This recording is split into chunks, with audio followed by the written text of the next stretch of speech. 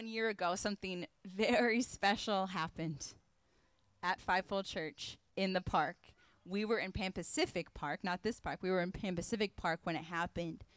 But this is what happened. The backstory is that, for those of you that don't know my story, I was pursuing being a Christian pop EDM singer-songwriter. I thought I'd finally found God's calling for my life when I encountered the power of God 6 years ago. And when I did, my eyes opened up to how worthy Jesus is of my surrender. So I surrendered to God for the first time, and I surrendered everything, my dreams, my will, everything. 9 months later, I went to a conference. A prophet was there from a faraway country. He's now my spiritual father. But this prophet prophesied to me, you are called to be an apostle of Jesus Christ, and you're called to reach the nations. Hallelujah. Hallelujah. And he said many shocking miracles would happen through you. And then it was God's calling for me to also start Fivefold Church. And when I heard this prophecy, I was shocked because public speaking and preaching was my biggest fear and weakness. I had no desire ever to preach. And public speaking literally is the only thing that made me feel nervous. And I'd go brain dead if I ever had to speak on the cuff in front of people. Even speaking in a Bible study in front of 3 or 4 people, I would get nervous. I would feel everyone's eyes on me. I would kind of go brain dead. That was me. Also, leading a group of people was my biggest weakness, I considered as well. I had group projects in college, and all the time, just 3 people, 4 people, and not one time would I step up and be the leader.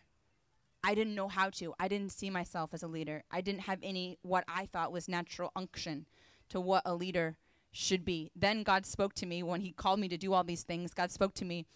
A true leader is not those things that you think, the take charging instinct unction, the great communicating, public speaking. It's not those things. What is a true leader is one who has my heart. One who is an example of what looks like to be Christ-like. That's a true leader. And then God told me, I'll give you everything else. I'll give you words to speak. I'll give you ability to speak. I'll give you wisdom of how to lead group of people, lead church. I'll give you all that. But you just need this. This is what a real leader is. Amen? So I received that calling to be an apostle. I didn't know how it was going to look like.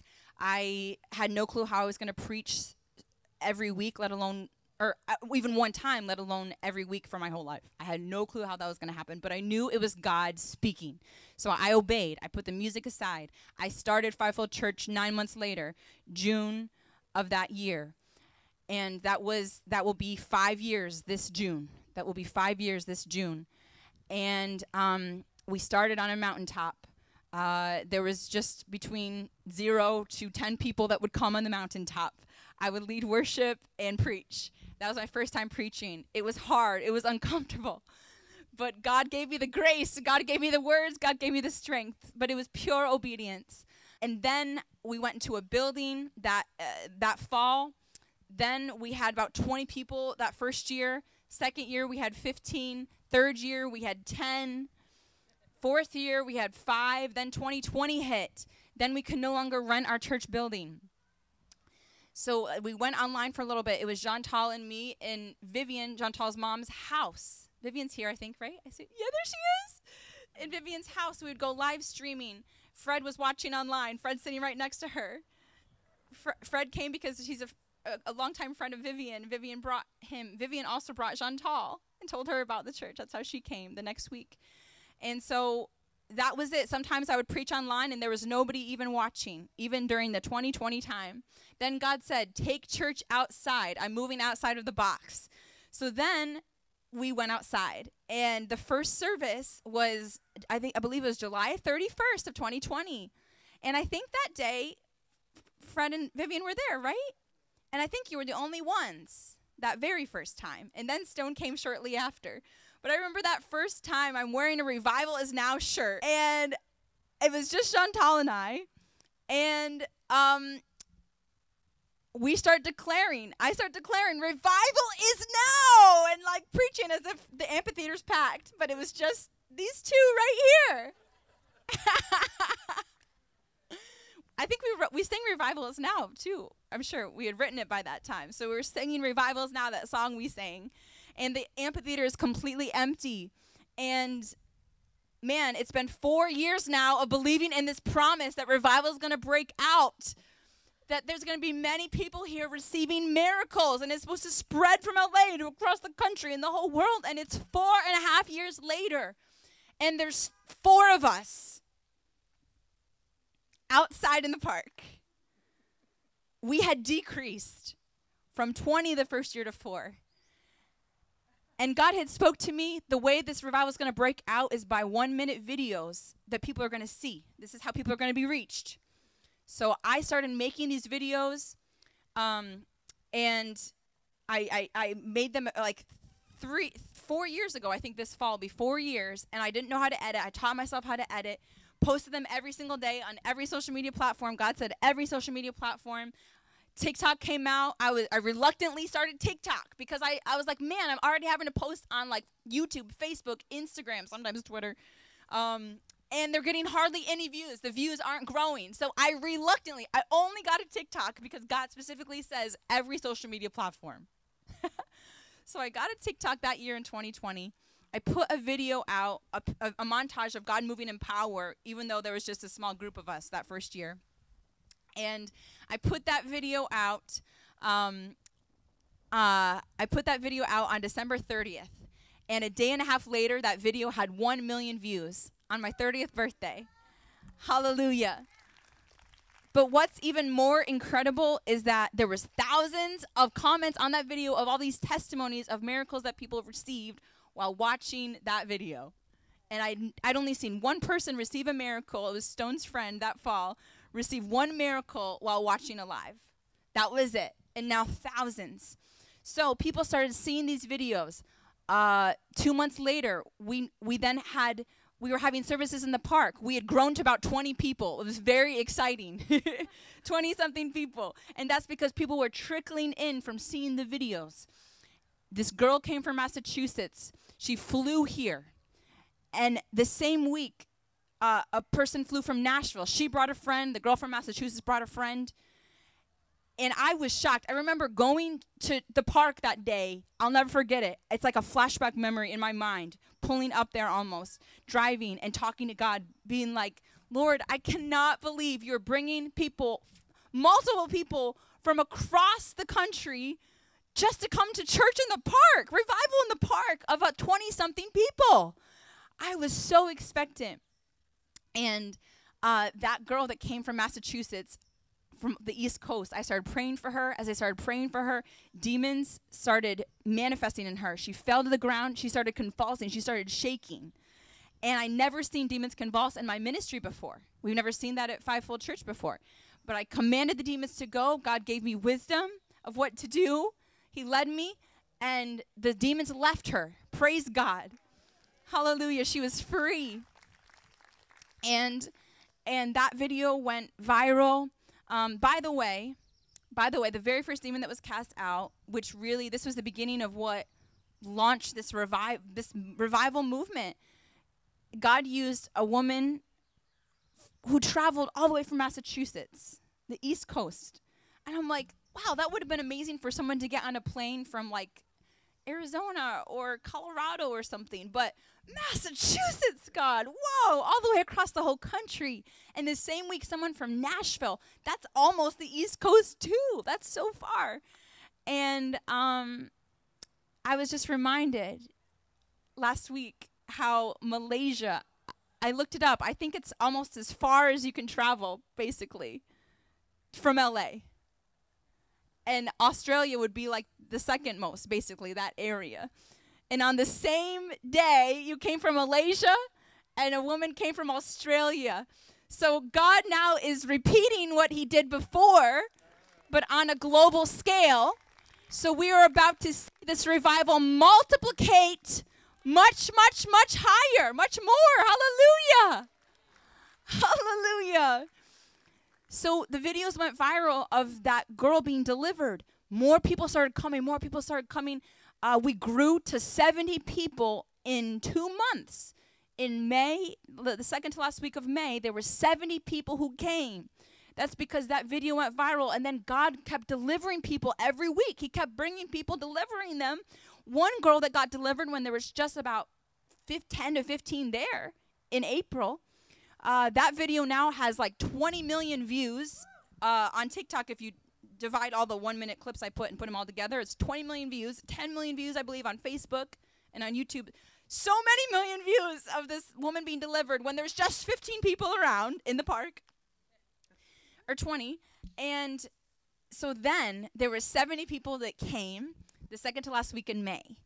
And then in 1 week, exactly a year ago from this Sunday, May 30th, 300 people came to revival in the park.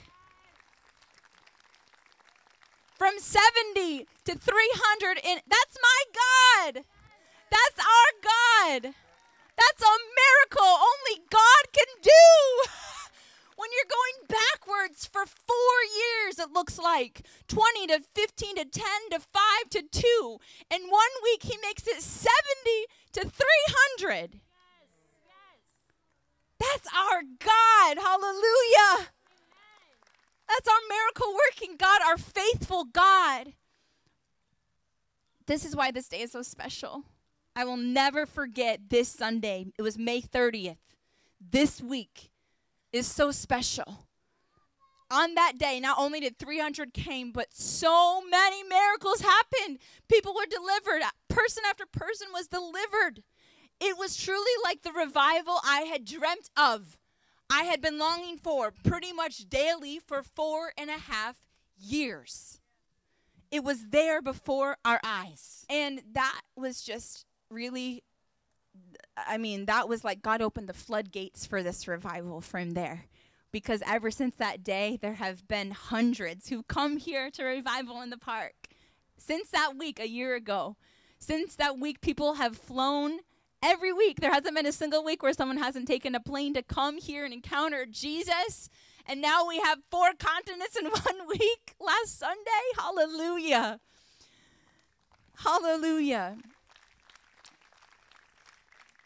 And because people were seeing all the miracles happening, the revival breaking out there beginning in March, then May, it increased so much. By July, all of a sudden, there was so much hunger that we found in the emails saying, please come do a revival in the park or a revival service in our church in this state, in this state, in this state. Then it became countries. So ever since last August, Chantal and I have traveled to different states and now 6 countries. I think this will be our 6th one in just this 2022.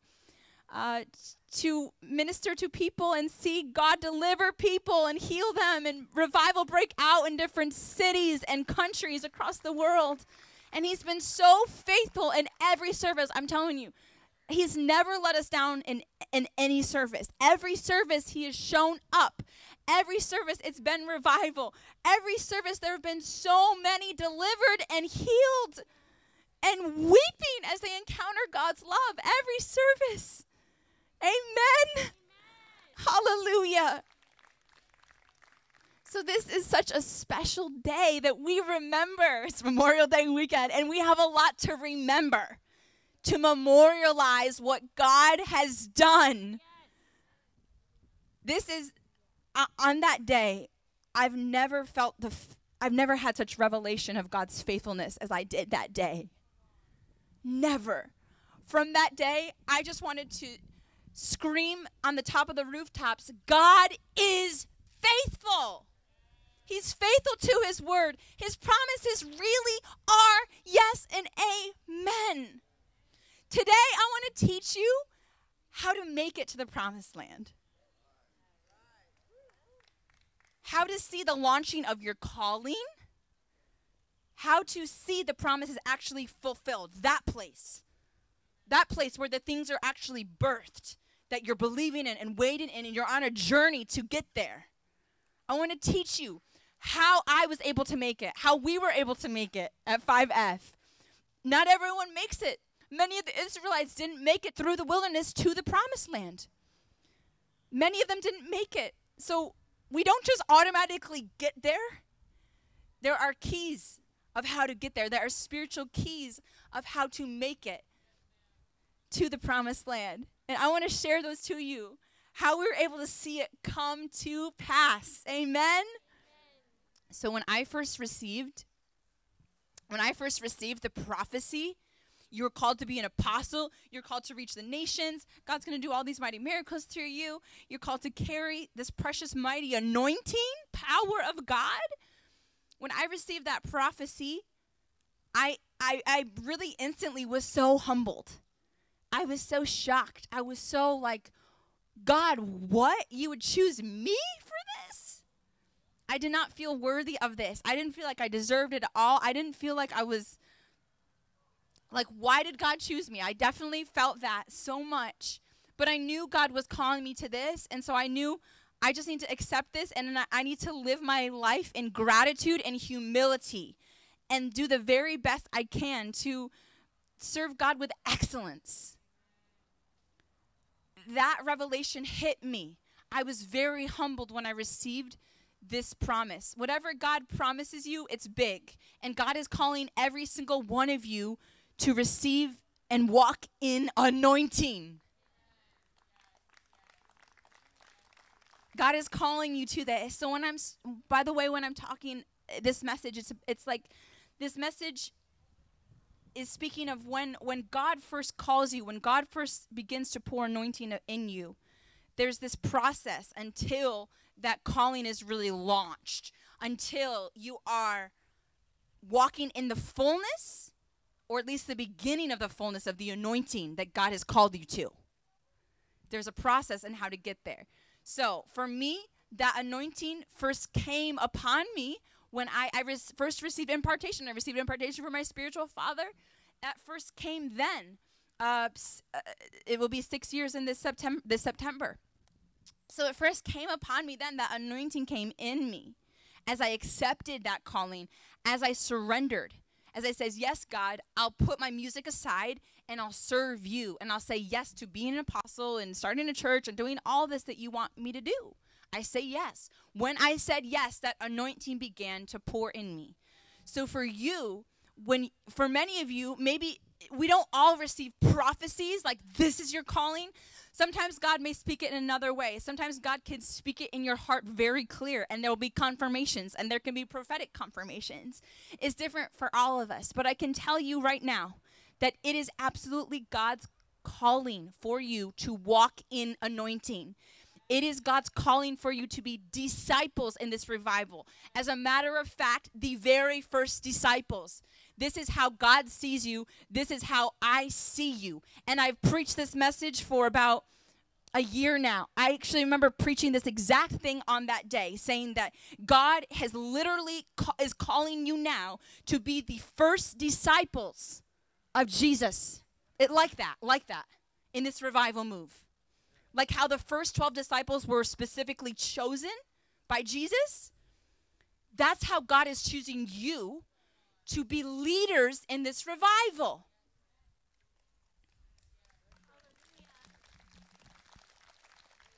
This is God's word for you. I know this with all of my heart. It's up to you if you say yes. Jesus had thousands of disciples at one point. When that revival movement started with Jesus, it exploded immediately. Immediately, he had thousands following him everywhere. They were his disciples. Then there was one time where he was preaching something, and he was preaching something that people didn't quite understand. And he was saying things like, "You must eat my body and drink my blood." Now, of course, we know what Jesus is talking about. He's talking about communion. But this was spiritual meat he was teaching that these people didn't understand yet. They couldn't grasp it. The way you grasp the spiritual meat, the new thing that God is speaking, is by humbling yourself. I mean, these disciples, they had evidence after evidence of the fruit of Jesus, that he was truly the Messiah, that he was pure, that he was of a good heart and was truly God. They had all the evidence they needed. But he's speaking these words. They didn't humble themselves. They should have been like, I don't get this. I don't understand this, but I trust Jesus. I've seen the fruit in my life that I need to trust him. I humble myself because he's way more spiritually mature than I am. Obviously, he's the Messiah. There's a lot of spiritual things that I don't understand yet. I know that. So I humble myself. Help me understand what you're speaking, Lord. What does this mean? Eat my body, drink my blood. That sounds really weird. Sounds like vampire stuff. But I humble myself. I know that you can't mean that because I know you. But that's not what happened to the majority of the disciples. What happens is he speaks this, and Jesus sees that they are offended. And he says, what? Do these words offend you? He stood strong and bold. He didn't take it back. He didn't say, oh, I didn't mean that. Please stay with me. No. Jesus says, did I offend you? I'm speaking truth. Can you humble yourself? And what happens is they are offended. They didn't humble themselves. And the Bible says that tons of his disciples left. And this story happens right after Jesus feeds the thousands with loaves and fishes. So that's showing us that Jesus truly had thousands of disciples. So he's preaching this. And we can gather from this that thousands actually left Jesus at this moment, because the Bible says that after so many left him, he literally turns to the 12. He turns to the 12. And as he's saying this, we can see that these are what's left. And he says, will you leave me too? And they say, where can we go? You have, your words are the bread of life. We can't go anywhere else.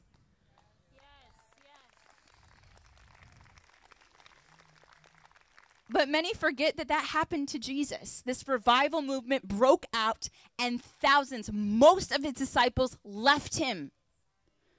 Many are called, few are chosen. They were all called, but they didn't humble themselves, so they couldn't be chosen. I preached that message a year ago, and there's many people who are not here now. But they were called. God's calling you to be a leader in this revival. So I'm speaking this to you now. And I pray that all of you will be here. Will stand strong for Jesus. Will humble yourself so you don't get deceived by the Pharisee religious spirits, lies in the devil plants. You are called truly to be leaders in this revival. This revival is already spreading across the world, but it is so small compared to what's to come. I fly by the SoFi Stadium all the time, as I literally fly every single week since last August, and many times I see it out my window if I'm sitting on the left side of the plane. And every time, and it seems like God always has me look out the window at the same time we pass by. Sometimes I'm sleeping and I wake up and I think to myself, I wonder if I'm passing the stadium. Open it up and the stadium's right there. It happened one time. It really happened. Every time I declare mass deliverance to happen in that stadium. Thousands receiving freedom at one time. Thousands receiving miracles, encountering Jesus in power. It's packed, that stadium. I see it. And it's going to happen. It is going to happen. It is so small compared to what's to come. This is the end time revival. God's calling you right now to be leaders. This is your calling. You want to know? And you want to know what it is? This is your calling. Leaders in God's revival. That you can stand strong, just like the disciples, amidst the most intense persecution. He's calling you to be on the front line. Will you stand strong for Jesus? He's worth it. It's worth it. The reward is worth it. There's a reward. There is a great reward. So this is your calling, and of course, it's going to all look different. There's going to be some here that are called to fivefold office ministry, just like me. There's going to be some here who are called to be leaders in different capacities. You all are called to be leaders, and there's many of you who are called to just be in your workplace. You have passions for certain things, like to be a teacher, to be a lawyer, to be a doctor, to be anything in the workplace, but you're called to carry anointing. You're called to serve in the work of God. You're called to evangelize and bring in the harvest in your workplaces. and set free and heal people in your workplaces as you speak to them. And come on church on Sundays and serve with all your heart and serve throughout the week however God's leading you. It's all going to look different, whatever your specific calling is. But I can tell you, you already know the biggest part of your calling. Maybe not the specifics, but you already know it right now. Your calling is to be a leader in this end time revival. And to carry anointing. To be an anointed vessel of God. That's priority. That's your calling. So what I'm going to share with you right now, like how I reached the promised land, the calling, the launching of the calling, this is for all of you. My story will parallel all of your lives, like, because it's the same calling, just looks a little different. Amen? Hallelujah. Praise God. So, when I first received that prophecy, and now, you are receiving this prophecy right now, like in the same way. Like I received it through a prophet, but you are receiving it in a way through me right now. Or maybe I'm just confirming something that God's already spoken to you in your heart, that you're called to walk in anointing and be a revivalist. But when I received it, it humbled me so much. It humbled me so much. And this is a big key of what kept me strong through all those years, is that I reminded myself that what God called me to is so precious, huge. I don't deserve this even. So whatever I have to go through, yes, Lord, with joy. You know, like what's happening now, it was prophesied. I knew it. I believed it. And I would see it and I was like, me? Your precious anointing, God? You're entrusting this to me? I was so humbled. So, I valued that anointing that came in my life immediately. I did not see this manifestation. Like people would never look at me and say, you're anointed. Wow, you carry the power of God. People never said that until a year ago. But 4.5 years, I was pastoring. And nobody in my life was saying, you're anointed, you carry the power of God. But I knew that I was anointed. I knew that anointing was inside. I wasn't seeing demons cast out until a year ago. I wasn't seeing big miracles happening. So I didn't really feel like it. Woo, I'm carrying power of God. But I reminded myself, I'm carrying this precious anointing inside of me. And it's growing every day as I obey God. This is precious. I would think of it almost like a baby, like what's inside of me is precious and I can't let it die. Because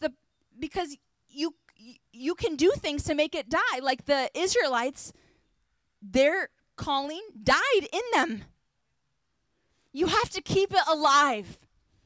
I had to keep that anointing alive in me. So how I kept it alive, number one, is valuing it and reminding myself constantly, I am anointed. I carry precious anointing in me. And God is taking me through this preparation process for who knows how long. But each day we're going closer. It's this precious anointing growing in me. And I don't want to do anything to harm it.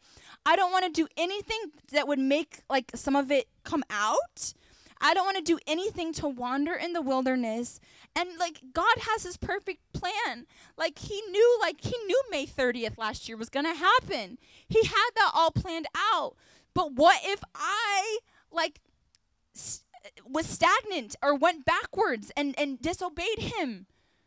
God had his perfect plan, and I knew that. So I was like, I want to make sure I stay in God's will. I had the fear of the Lord. I want to make sure I stay in God's will every day. This is huge. This is big. I don't want to do anything to grieve God. I don't want to ever disvalue this anointing in me. And so I would go to church week after week, and it was so discouraging, to be truthful, when there would just be a small group, and it would grow smaller and smaller each year. It would be so discouraging when I would see people come to church and then never come back again. It would be discouraging when I would pray for people and then you'd see God touch them and they would tear up. That's how God would move for the most part back then, was not demons casting out, but prophetic ministry. I would just say a simple prayer and you'd see people just crying, like just God speaking to them. But we would see that and then they would leave, and most times they would never come back. So that was very discouraging, and I would long, like, why can't we grow? Why does it have to be so small still? I would feel that way inside. But I would remind myself, I would humble myself. The Bible says, humble yourself. We have to actually do the action of humbling ourselves. So I would humble myself. God entrusted you, Kathryn, with 10 people, like at the time, 10, to lead, to pastor, to be a shepherd. They're receiving their spiritual food from you. God's entrusted them to you. And I would remind myself, who am I to have that honor, to have that responsibility? The fear of the Lord would come upon me as I reminded myself of that truth. Don't take this lightly. Even 10 people that God has given me to lead is such a big responsibility and an honor. And God did not have to bring those people. Even the first year, the world would definitely say I was not qualified to be a pastor my first year. The first year, God brought a great group of people already. God did not have to do that. It's so important to not feel entitled. We are not entitled to walk in anointing. We are not entitled to be ministers, pastors. We are not entitled to have any of our dreams. They're all gifts, precious gifts from God. We need to see it that way. We have to remind ourselves, we don't deserve this. We don't deserve anything. We don't deserve breath, but it's just God's grace that he created us and gave us breath in our lungs and gave us every single blessing that he's given us. And through all that time, through those 4 years, I was blessed, but I had to remind myself, God was taking care of my finances supernaturally. I was healthy, and as I was walking in the anointing, I was experiencing more just health and energy and strength and peace and joy from the Lord than ever before in my life. So yes, the promised land wasn't coming as quick as I wanted, but God had blessed me with all of these things, blessed me with Chantal to stand with me and be this voice saying, I see the anointing in you. I believe in what God has prophesied. I believe that revival's now. I'm standing with you. And she even was like David and made covenants with me. Like, I will stand with you. She would see people leave me. She would see people betray me. She would see people telling lies about me and trying to get her to leave too. And she said to me firmly, I'm standing with you. I will not leave you. I believe what God has put in you. I believe in this revival. I will stand with you till the end. And not only that, but she would tell me how just coming for a couple months to the church, how her life was so transformed. How for the first time in her life, she was able to really surrender. And that anointing was just making things fall off in her life for the first time in her life. She'd never seen that happen before, even though she was a Christian before. But it's the first time she was really experiencing anointing. And she didn't have some like visible deliverance kind of thing. It was just being in the anointing made things fall off. And she told that to me. Well, you know what? I cherished that testimony. That was God speaking to me. Just like Mary. You know, Mary had this crazy supernatural experience with the angels. You're called to carry the Messiah. And so then she's just living a normal pregnant life, and there's not really anything else supernatural happening. That one big experience happened. And then the baby's born, but then supernaturally there's shepherds that come saying, angels told us to come. And so she's getting this other precious confirmation from God of the promise that will take 30 years to come. The promise of seeing Jesus walk in the miracles. And then they went to the temple, and there was these prophets, a prophet and a prophetess that said, oh, this is the Messiah. This is another beautiful confirmation that God gave. There wasn't a lot, though. For 30 years, that's all she had. If you think about it, Mary was living a normal life, raising a normal kid. Jesus was just a normal kid. He wasn't doing miracles till he was 30. So she had to remember those powerful, amazing confirmations from God, signs that that word was true, that that encounter was true, that that prophecy was really going to come to pass. So that's what you have to do. When God gives you confirmations, when God gives you signs, hold on to them. When he gives you fruit. So I held on to Chantal. Chantal was one of my only huge wow, anointing's in me. And God can use me in power. I don't feel like I'm a good enough preacher. I don't see tons of miracles happening through me, so it doesn't feel like I'm anointed. But this is miraculous, what God's done in her. So I would remind myself of that again and again and again. I am anointed. It's in me. And if God can do that for her, he can do it. He will do it for others someday. So that's the first thing, is you need to humble yourself and value this anointing. You should come here with that revelation.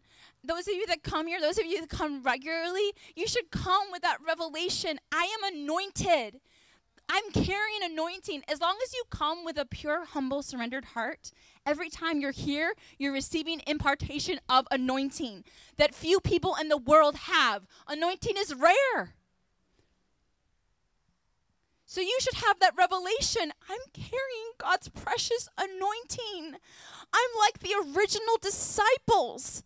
The original disciples, one day they started walking in miracles, but it didn't happen overnight. They were walking with Jesus and just watching Jesus do miracles. But they were receiving anointing every day they were with Jesus. So have that revelation. This is so precious what God's doing here. Come here with that revelation. I'm anointed. I'm receiving God's precious anointing. Hallelujah. That's how you keep the anointing alive. Number 2, what I did to see the promise come to pass was to simply obey what God had asked of me. God asked me simple things, start the church and do it with all your heart. Lead with all your heart. Preach with all your heart. Serve me. Serve the people. Serve me as you're serving them. It doesn't matter if there's 2 people there. Preach as if there's millions. Preach as if you're preaching to me, giving your all to me. Jesus would speak that to me. So I would just show up every Sunday, and I wouldn't want to do it. I would dread Sundays for years because I felt like not a good preacher. So I never felt really confident, so always felt uncomfortable. And every Saturday, I'd be like, Lord, what do I preach? I had that weakness. God uses our weakness of, I don't know, I don't feel like I get revelation from God. And so every Saturday, what am I going to preach? It was the most uncomfortable feeling. So I would dread Sundays, but I would be spiritual. And I would remind myself, I have anointing. God's called me to release anointing to these people. Even though I'm not seeing tons of miracles break out, I believe that they're receiving life as I preach the word. This is what God's called me to, so I just have to believe it even though I don't feel it. So I would preach with all my heart, and I would put so much effort into preparing the messages and never do it halfway just because there's only a couple people there. But I would give my all. And God also called me to edit videos, and I didn't know how to edit. But God says to Moses, Moses is like, how am I going to do what you're calling me to do, all these miracles? But God says, what's in your hand? And there was a staff, a normal staff in Moses' hand. So God says, throw it on the ground. And as Moses does it, it turns into a snake. He was asking, how are people going to believe me that I'm sent from you? So this was God saying, you can show them this wonder. Do this with a staff. And the people, the Pharaoh, they will believe that, and the Israelites that need to follow, they'll believe you through the wonders. They'll believe that I sent you, that you're from me, that you're a servant of me, that you're a prophet of me through the wonders that you do through your staff, through your normal staff. So this is a very powerful principle. You have normal things in your life. You have a brain. You have ability to learn and teach yourself things. You have computer, which you can get an editing program on, for my example. You have skills, you have abilities, you have resources, you have money, you have a credit card sometimes. You have things that God's placed in your hands that look like not a big deal, that don't look miraculous or special. They look normal, like every normal average Joe has these things, has a normal staff. But when God asks you to do something with these normal things, you do it in obedience, and when you do that, what specifically God's asking you, his supernatural power comes upon that normal thing you have in your hand that you're using, and he makes it miraculous. So other people, for example, can be editing, they can hire editors, they can have teams of the viral people, like how do we make this go viral? They can pay to make it go viral, they can pay to have followers, all of that. And their video will not go viral, for example, because they don't have the anointing, because that God did not ask them to do that. But for example, I was just a normal editor. Like I was not a good editor. I taught myself. But God had asked me specifically to edit. And so because God asked me to do this, it didn't matter that I wasn't a great editor. It just mattered that I did what God asked me to do. I used that staff, that normal, not special staff. And Moses didn't have a flashy staff, a bedazzled staff, you know? You don't have to have these bedazzled gifts and qualities. Normal staff, and God makes it miraculous. That's a principle in the spiritual realm, I'm telling you. Whatever God's asking you to do, you are different from people in the world when you're doing it. It's miraculous the moment you start to do it. And this is what God told me. This is what God told me when he asked me to edit these videos. He said, you need to edit these videos, put these videos out on all these social media platforms. This is how the revival is going to break out, is people are going to see these videos and come. This is how you came from Malaysia, right? Hallelujah. See? God is right. His promises came to pass. And everyone here, I think probably everyone here came from a video. Amen. And if someone told you about it and you didn't see a video, it's because they saw a video. Every single person here. Amen. So what God told me was, you need to put these videos out, and you need to keep doing them, keep doing them, keep doing them. You need to keep doing them, just like how I commanded the Israelites to walk around the walls of Jericho until the wall came down. You need to keep going. That was God's word that he told me. And so it says here, Joshua 6:2, then the Lord said to Joshua, see, I have delivered Jericho into your hands along with its king and its fighting men. March around the city once with all the armed men. Do this for 6 days. Have 7 priests carry trumpets of ram's horns in front of the ark. On the 7th day, march around the city 7 times with the priests blowing the trumpets. When you hear them sound a long blast on the trumpets, I have the whole army give a loud shout. Then the wall of the city will collapse and the army will go up, everyone straight in. So they did that. They did what God asked them to do. They obeyed God. Joshua 6:20, when the trumpet sounded, the army shouted, and at the sound of the trumpet, when the men gave a shout, the wall collapsed. So everyone charged straight in and they took the city. So that's how they finally entered the promised land, was obeying this strange command from God that doesn't make sense in the natural mind. What would have made sense was for them to train, lift weights, because there's big giants in the land. Practice their shooting, whatever the weapons they had, I don't know. Training to be better soldiers would have made more common sense. Whereas walking around a wall and screaming and playing trumpets is foolishness. And doing that is not going to make brick by brick fall down. And they didn't see that. They didn't see any evidence that this silly thing they're doing is going to work. But it was simply God commanded them to do that. I edited videos for years and the views did not increase at all. If I didn't have that word, I would have stopped after at least the first year. If I didn't have that word and I started asking people advice, they would have told me, that's not working. Try something else, or you need to hire an editor or something. You're not very good or something. But all I knew was God said that, so I'm going to just keep going around the walls. I'm going to keep editing and putting the videos out until that wall comes down. So I kept my eyes there. This is what kept me strong. I know we're going 10 to 15 to 10 to 2, 5 to 2 people in the church, but I believe what God said will happen. I believe it. And so I know that if I keep obeying, I know it's my obedience. Right now I'm just going around the wall, so I just have to keep on focusing, going around the wall, going around the wall. Don't look at the fact that there's no brick by brick collapsing, any proof that you're getting closer. Just keep focused on doing what God says. It doesn't make sense, but it's just God said it. Just do it. Simple.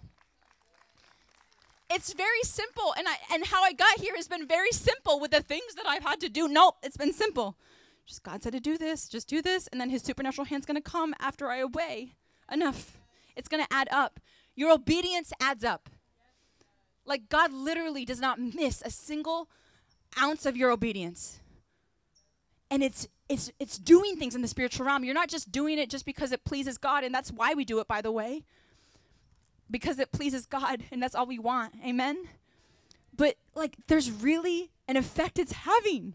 It's bringing you closer to the promised land. Every single time you obey, every single time. There's nothing that goes to waste.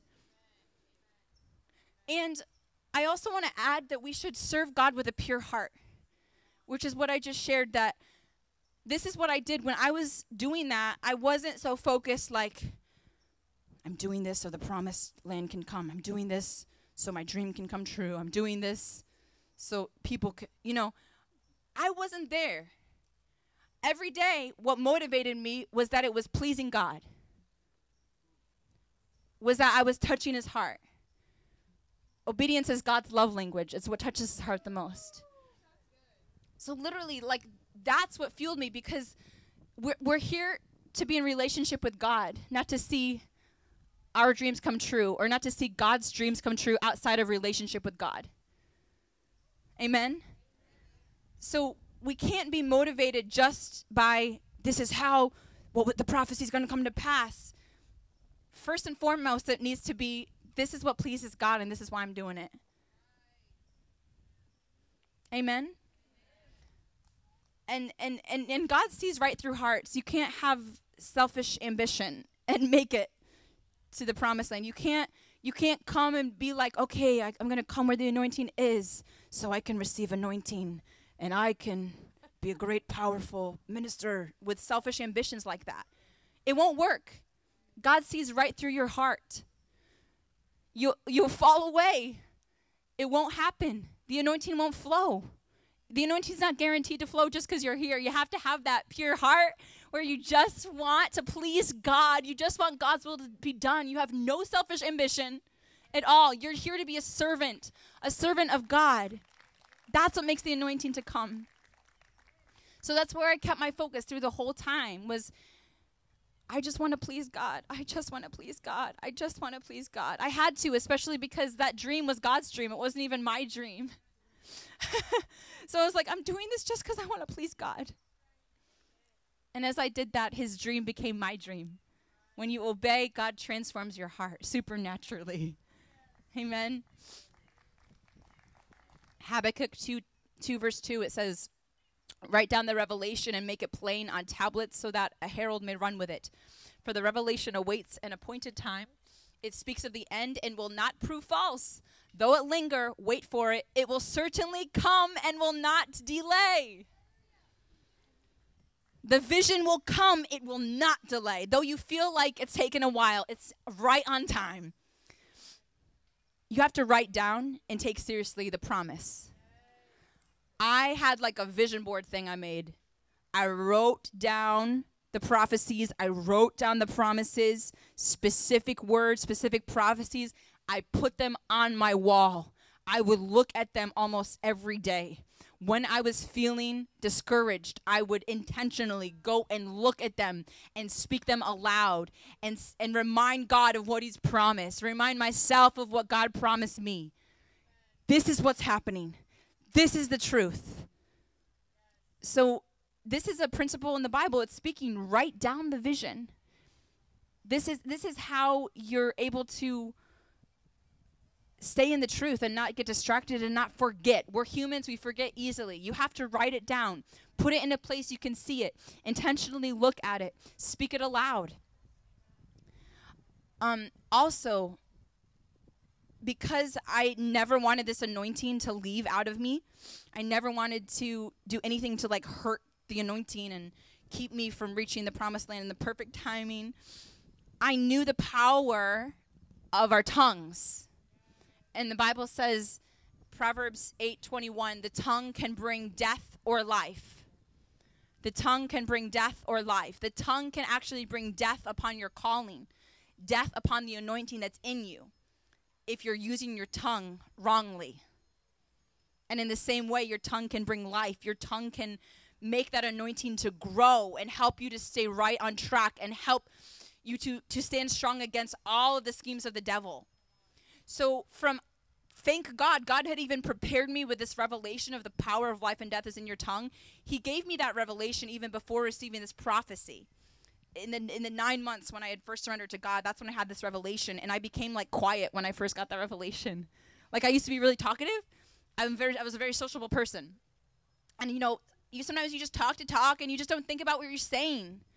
But all of a sudden I had this revelation and I became quiet in order so that I could be very intentional that I was only speaking life. And I just wanted, even with friends, I just wanted to add purpose to their life. I didn't want to just talk just because it made me feel like connected or close to them or make me feel better or make me feel heard, Like I wanted what I spoke to be something from God in their life. Not to be like super spiritual, like yes, we can talk about like normal things, but in your conversation, that it comes with purpose. Why am I speaking this right now? Is it for my selfish reasons that I'm speaking this? Or am I speaking this to bless somebody? Amen? So praise God, I had that revelation. So when I received this anointing for the first time and that impartation and the prophecy, and I'm like, I'm anointed, I'm carrying this anointing, I became so careful with what I spoke. And I became very careful to only speak life over my future. So that means that even though the church was getting smaller and smaller and smaller, I would never utter the words, this isn't working. I don't know if this is actually going to happen. How could this happen? I never uttered those words, how could this happen? I was very careful with what I spoke when it came to the promise, when it came to the anointing. I wouldn't say, I guess I'm not a good enough preacher. I never said those words. I felt it that way because of the lies of the devil, but I never said, I don't think I'm a good enough preacher. I must be doing something wrong is the reason why we're not growing. I never said those words, not once. I never said after year 4, I never said, I don't know if this is ever going to happen. I never said it. I made a commitment with God that I believed in his word. The moment I received that promise, I made a covenant. I made a promise to God that I would not doubt him, that I would not doubt his promise, and that I would only speak life and agree with his will over this promise. I made that commitment, and I lived that commitment every day. Chantal can probably testify to this. I'd be very careful with what I would say. I would say, people would leave. I would say, we're going higher. Yeah. And when I would see these attacks, I would say, wow, the devil must be really afraid of the anointing in me. Yes.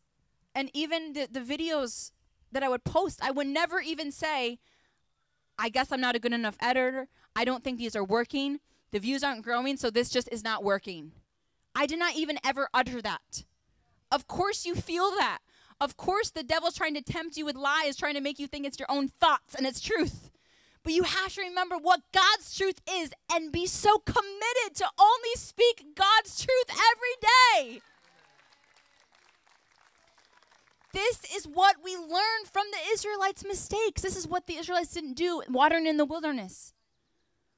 Complaining. Forgetting the wonders that God did. I would remind myself of those moments, my spiritual father prophesying these things. I would remind myself, this is real. This is God. I would remind myself of the miracles of bringing Chantal, for example, and the miracles that God had done in her life. I reminded myself. And I would not complain. I did not complain. I would not complain. I would not complain to God. God, why can't you make it grow bigger? Sometimes with tears, I would be so much wanting to complain and just like whine, but I wouldn't. Through the tears, I would say, Lord, I trust you.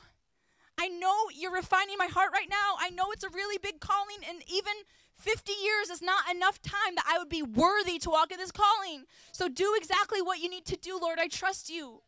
You're in control. Do what you need to do to make my heart like yours. I would say that through tears when I wanted to complain and weep and be like, woe is me. I wouldn't talk about it to a lot of people, the bad things that would happen. I mean, the persecution and all these things. And I would speak to my mom maybe, but I would make sure I spoke with life. Yeah, so this person did this. This person did this. Yeah, so this is it now. But God is good, and I'm getting stronger through this, and we're going higher. You know?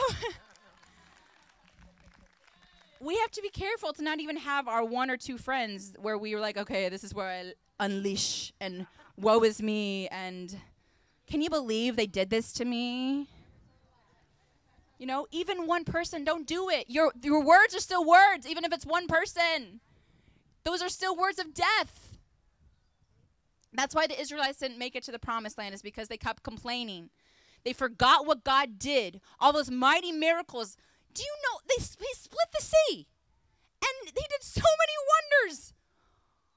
And all of a sudden, they forgot everything, and they say, I think it's better that we go back and be slaves. Are you kidding me? They said that, though. They complained about manna falling from the sky, that it was the same exact food every day. And that's what I could have done. There's still only 20. Now there's 15. Now there's 10. Now there's 5. But God was bringing precious people. Look at Vivian and Fred and Chantal. And then Stone. I'm so thankful to you all. Thank you. I thank you and I honor you for standing strong, for supporting this vision. They always supported in everything, in every way. They sowed, they were always there week after week. And Fred would bring all of the equipment. We used to set, now we're really simple, but we used to have all of this big stage and lights, and he would come to my apartment, where half of my apartment was filled with church equipment, with riser thingies, concoctions that we used to make a temporary stage that we and all the instruments and drum set and speakers. And he would come hours early. We'd load my car, and we'd take about 2 hours at least setting everything up for about 5 people that would come. And then we'd tear everything down. Chantal was always part of that as well. Then we'd tear everything down for about 2 hours afterwards and load everything up in my car and take it all back. So many hours just trying to give our best to God. They were giving their best to God when there was just a couple there. So value, that, that was the manna. I wanted more for sure, but God, that was the same manna, for example, where it wasn't growing, but it was still miraculous. It was still miraculous that God would send these precious hearts that would believe in this. They came the first year when I had only started the church a few months prior, and I had no seminary degree or anything, and they're much older than me, but they saw me with spiritual eyes, with the heart of God, and they came and they supported fully. That was precious manna that I thanked God for, that God reminded me, be thankful for that. Amen? So the Israelites, they were complaining that it was just the same thing every day, same bread, when this is miracle falling from the sky. So in your time of being prepared, for example, look for the miracles that God's doing and don't take it for granted. It's a miracle. Hallelujah. Praise God. So prophesy. I would declare this is going to happen. God said this. Keep speaking it. Anytime you have the urge to complain, Start thanking God and praising God. Renew your mind. This is what's happening in the spiritual realm. I'm not going to be like the Israelites and die in the wilderness. I am making it to the promised land. I thank you, Jesus. I know you're doing exactly what you need to do. The preparation you're doing is just perfect, so I don't complain. I thank you, Lord. You know what I need. Amen. So these are some of the big keys I'm sharing with you today of how we got to see that day a year ago, that promised land. We got to enter it. And we're in it now, amen? And it's about to grow more and more, deeper into the promised land, past the giants we have to conquer along the way. Devil's very angry when we've reached the promised land of revival.